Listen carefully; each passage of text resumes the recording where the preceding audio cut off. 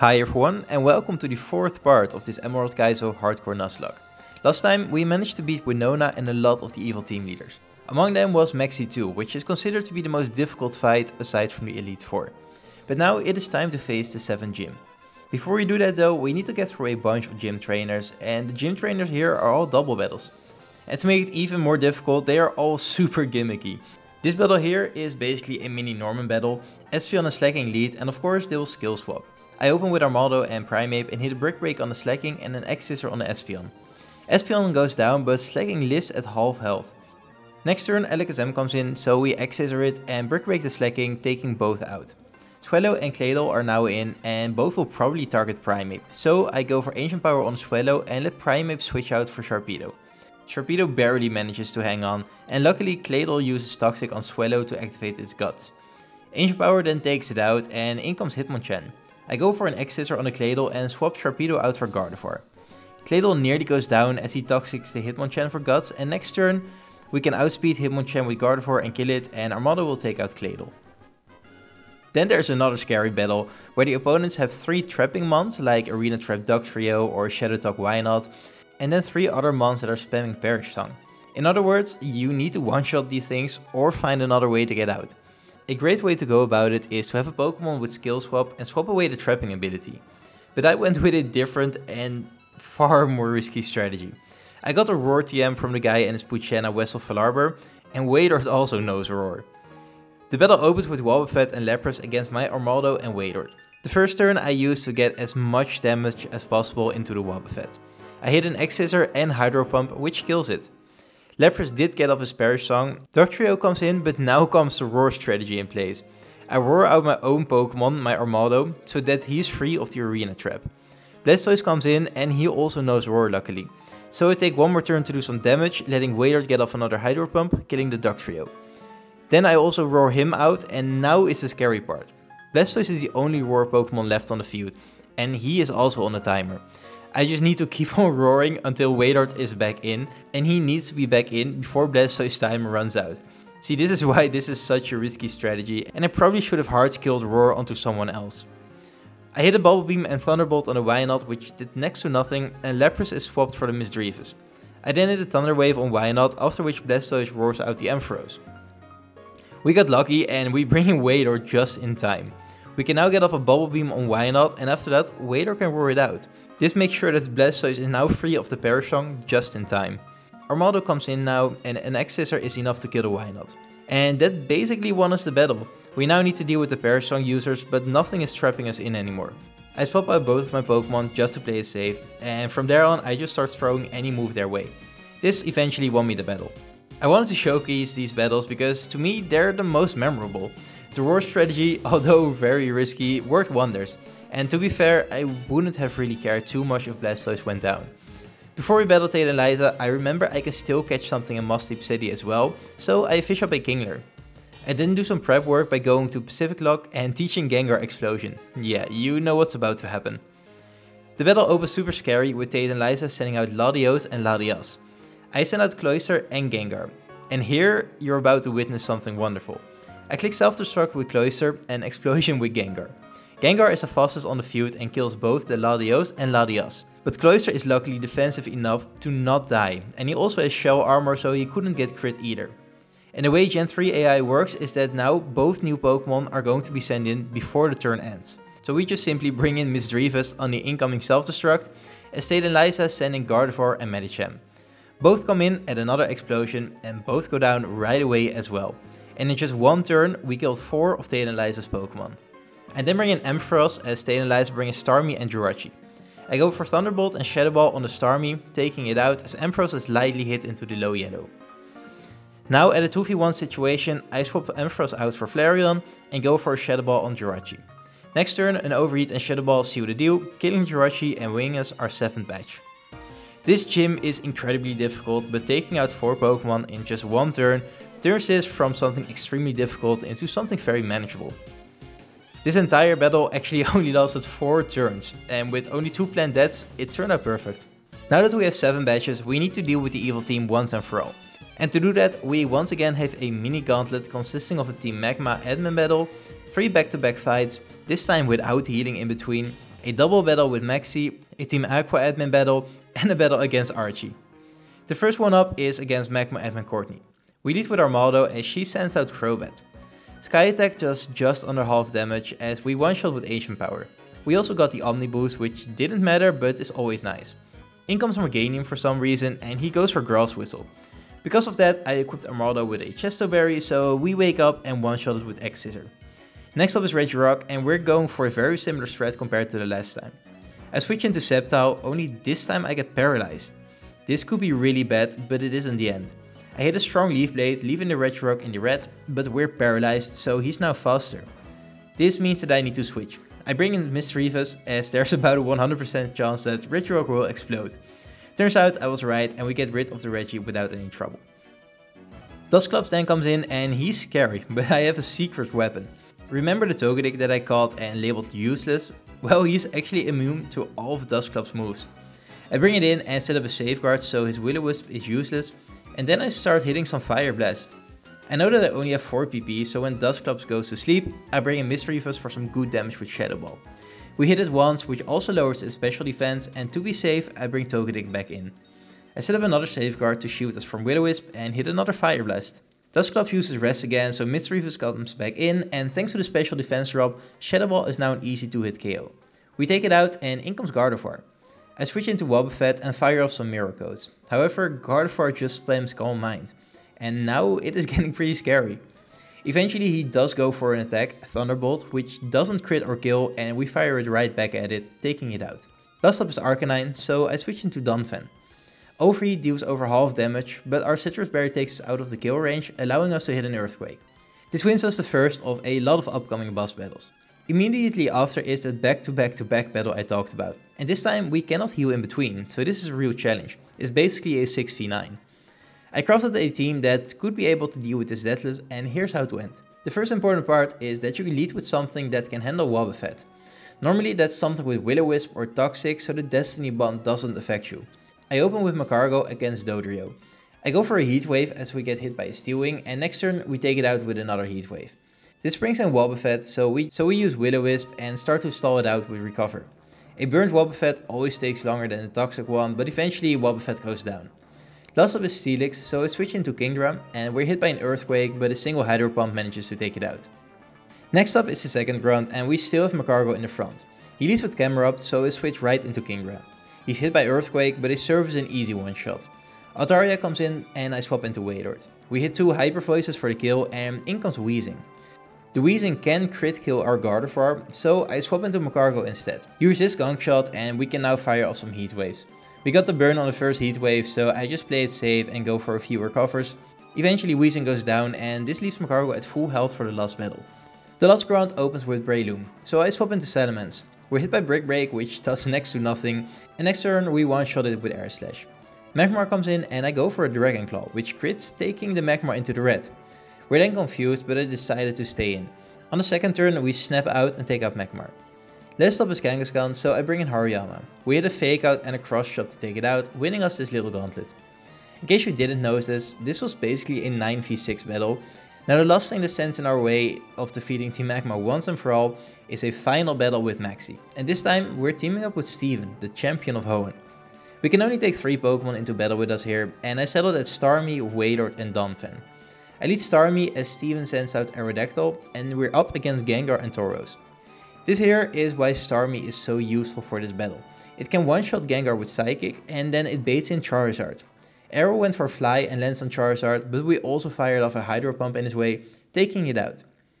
I went with Hydro Pump because Arrow sometimes flies on the Tauros, and in that case Surf wouldn't be enough to kill, so to play it safe I went for Hydro Pump. Charizard is down and in comes Salamence.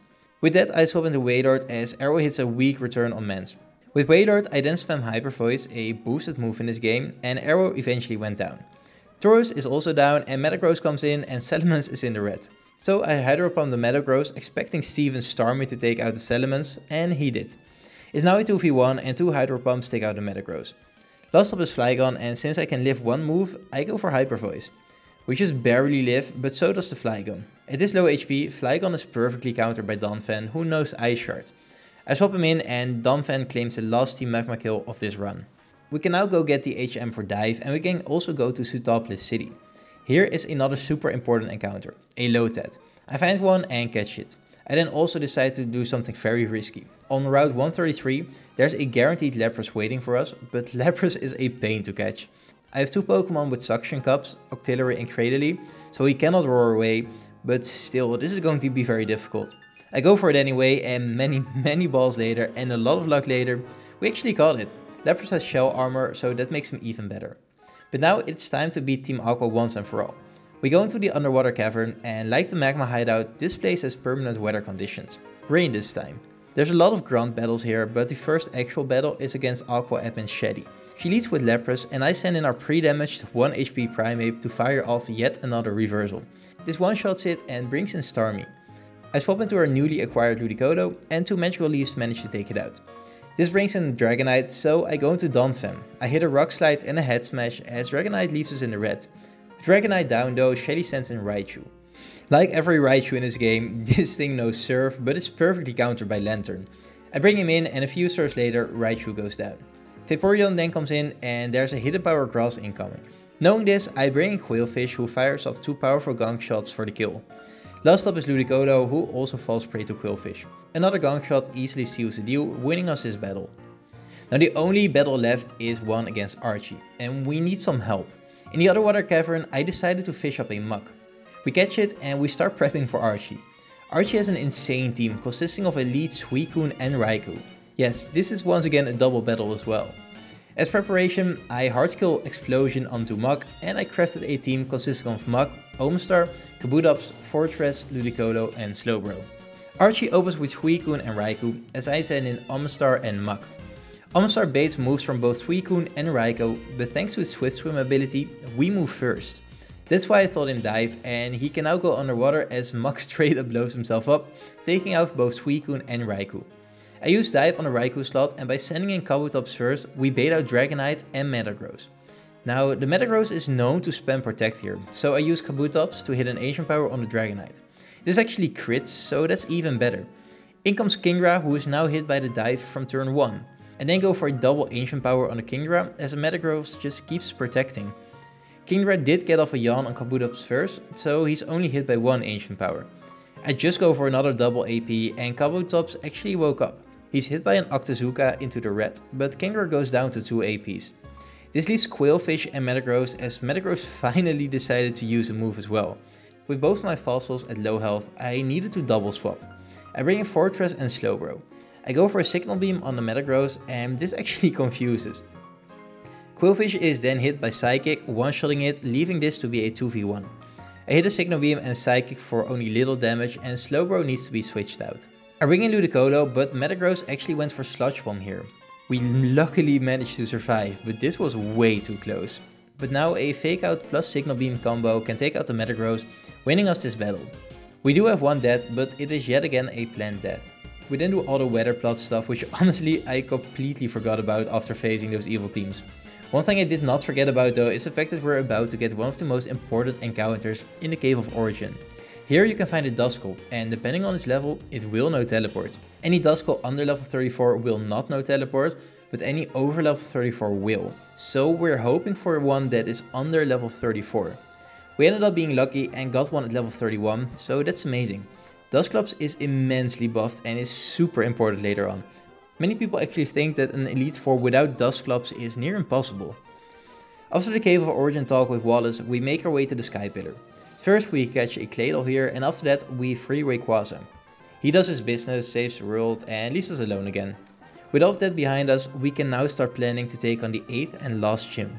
The trainers here are actually pretty manageable. Of course this gym features the permanent rain we come to expect, but Ludicolo has Swift Swim and so does Quailfish and Kingdra, so we have a bunch of monsters that are able to dish out a lot of damage. All the trainers are also positioned above ground instead of underground in Vanilla Emerald. The underground just features a bunch of dolls this time around. Anyway, most trainers are manageable here, and we did end up losing Xatu to a random trainer, but I lost the footage of that. Other than that, everything went pretty smoothly. But as we approach Juan, we see a familiar face, Wallace. Yep, he is a gym leader here as well, and we need to beat him before we're even able to face Juan. Wallace opens with Kingdra and I send in Slowbro. Kingdra goes for Draco Meteor and I go for Slack Off. The strategy here is to just keep hitting Slowbro with Slack Off and letting Kingdra kill itself with the Draco Meteor recoil damage. This of course takes a while, but eventually the Kingdra goes down without a hitch. In comes Castform and I switch into Sceptile. I had Sceptile pre-damaged again so that Thunder would put him into Overgrow range. But Thunder also paralyzed. Luckily, I came prepared and gave him a Cherry Berry, and now we can just outspeed and kill it with an Overgrow boosted Leaf Blade. This brings in Lapras, who we cannot one-shot, so I switch into Lantern. He's hit by Surf and next turn we fire off a Thunderbolt. When I try to hit another, Wallace actually switches into Swampert, so he got a free switch. Expecting an Earthquake, I switch into Ludicolo. I then hit a Fake Out for minimal damage and Magical Leaf after this. This leaves Swampert in the low red, but he misses his Yawn, so next turn I can easily take it out. This brings Lapras back in, but Lantern is now at very low health, so I bring in my own Lapras. This baits Thunder, so I switch into Lantern, getting off an easy heal. I then hit Thunderbolt, but before going for another, I swapped back into Lapras, and this once again baits another Thunder, so I can get another easy heal on our own Lantern. I kept doing this until Lantern was back at full HP, ensuring he's at full health in case we need him again. Ludicolo comes in, so I switch into Quillfish. Quillfish is hit by Grass Whistle, but I quit him with a Chesto Berry, so he wakes up and outspeeds next turn. A Gunk Shot is enough for the Oko, leaving only his Milotic. Milotic misses his move as we hit a powerful Gunk Shot again. This time it does just over half, and this ensures that next turn Quillfish can take it out, winning us this battle. Now that Wallace is defeated, there's nothing standing between me and Juan. So I do some prep work, and with prep work I mean hard skating self-destruct on Wailord. I then make a team and take on Juan, and here's how it went. Juan opens with Lapras and Kingdra, so I send out Wailord and Blastoise. Wailord only has 1 base speed, so he cannot outspeed anything. Luckily the only way he dies this turn is if he's targeted by both Kingdra and Lapras needs to hit a crit. To prevent that, I simply use Fake Out on the Lapras and press self-destruct on Wailord. This means that everyone on the field will go down, including our own Blastoise. Now when we caught Squirtle, I said how Blastoise isn't all that useful in this game, and he really wasn't, but he played a pivotal role in Tail and Lysa's gym, and now here as well. Rest in peace. For the next turn, I bring Quillfish and Mischievous as Juan sends out Lantern and Castform. And you can probably imagine where this is going. Quillfish has Explosion, Mischievous is immune, yeah, he too blows up, but with Mischievous I do something cool. I skill swap the right slot, as this is where Ludicolo will come in. When he comes in, we will immediately take away its Swift Swim ability, which basically neutralizes him as a threat. I bring in Vileplume as Juan sends in Ludicolo and Vaporeon. And Ludi immediately loses his Swift Swim. I can now outspeed with Mischievous, who hits a Nightshade, and Vileplume lands a Sludge Bomb for the kill. Mischievous is put asleep and Vileplume at low health, but Juan only has his Vaporeon left. I switch Vileplume out for our own Ludicolo and try to wake up with Mischievous. He doesn't and Ludi switches in on a weak Ice Beam. Next turn I go for Fake Out, giving Mischievous an extra chance to wake up. He doesn't, but I start hitting Vaporeon with some Magical Leaves. Next turn Mischievous did wake up and a Shadow Ball and Magical Leaf combined take out the Vaporeon, winning us our last gym battle. What a ride so far, we have all 8 badges in this stupidly difficult game. I'm actually impressed. Yes, we did lose some Pokemon here again, but these were once again all planned. Right now there are a few things we can do. First we box our fallen comrades, and after that it is time for some new encounters. First up is Meteor Falls, which we delayed all this time. I did it so that we can now get a guaranteed Feebas. We fish it and catch it. While catching Feebas, I also realized that the level cap is now level 100. So I went right ahead and leveled every single Pokemon up all the way to level 100. This makes the remaining trainer fights infinitely more manageable, but that's definitely a welcome change. So let's now make our way to Victory Road. Before we get there though, there's this weird little bike puzzle we need to get through, but after some battles and insane bike skills, we arrive in Evergrande City. Here is another patch of grass in which we managed to find a Blaziken. In Victory Road itself, we ended up finding a Medicham, which isn't that great itself, but is an amazing dupe for the very last encounter in this game, the Route 123 encounter. It's actually the route underneath Mount Pyre, but in this game it's blocked off by waterfall. At the end, near the berry house, there's a patch of grass with some incredible Pokemon. Snorlax, Slacking, Tauros, almost all Pokemon here are viable for the Elite Four. But before we get there, we need to face some more trainers.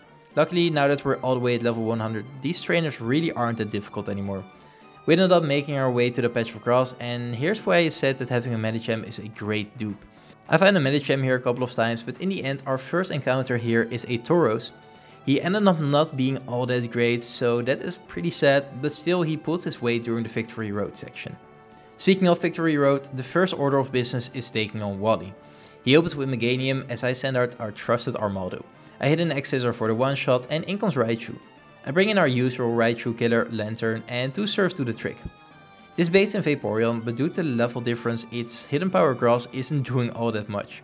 We take it out with 2 Thunderbolts and in comes Hitmontop. I switch Lantern for Slowbro and Psychic easily takes care of it. In comes Gardevoir, so I bring in Dusclops. A Shadow Ball takes it out in one hit, and last up is Blissey. Blissey is easy prey for Machomp's Cross Chop, winning us the first mini-boss battle in Victory Road. As for the next mini-boss battle, we once again face off against Red, but this time he has stepped up his game. Red opens with a Ho-Ho of all things, and I send in Kabutops. We hit an Ancient Power and easily outspeed and one-shot it, bringing in Lapras. Against Lapras, I decided to just leave in Kabutops and hit an Ancient Power. It ended up barely missing the kill, but Lapras' Thunderbolt left us at about a quarter, so next turn we just take it out with another Ancient Power. Snorlax now comes in and I bring in Machamp. He switches in on an Earthquake which did minimal damage, after which we outspeed and one-shot it with Cross Chop. This baits in Mew, so I bring in Dusclops. He's hit by Psychic, but his Shadow Ball and Shadow Sneak combo takes it out. Next up is Celebi, so I bring in Armaldo. Of course, an X-Scissor is going to be an easy one-shot here, leaving only Red's Dragonite. For this, I brought our usual Dragonite killer, Relicanth. I bring it in, hit a Head Smash and take it out, winning us our last battle against Red. The rest of Victory Road is smooth sailing. Yes, there were a bunch of added puzzles, but overall it's doable. There's one more battle I'd like to point out, which is Wind Straight Fido, the literal last battle before reaching the Elite Four. Fido opens with Dusclops and I do the same. I do this to bait Shadow Ball, so I swap over to Linoone. He's immune and he baits in Brick Break. And just like that, we're going to PP stall him. This is a bit of a warm up for the Elite Four because there's going to be a lot of PP stalling there. After a bunch of stalling, I ended up finishing off the Dusclops with Linoone and in comes Slacking.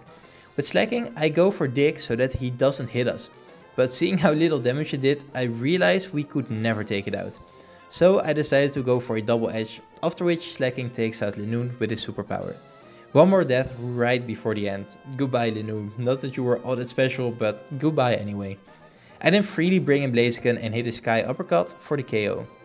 In comes Metagross, who's easily KO'd by a single Blaze Kick, and in comes Milotic. I switch into Lantern and 2 Thunderbolts manage to take it out.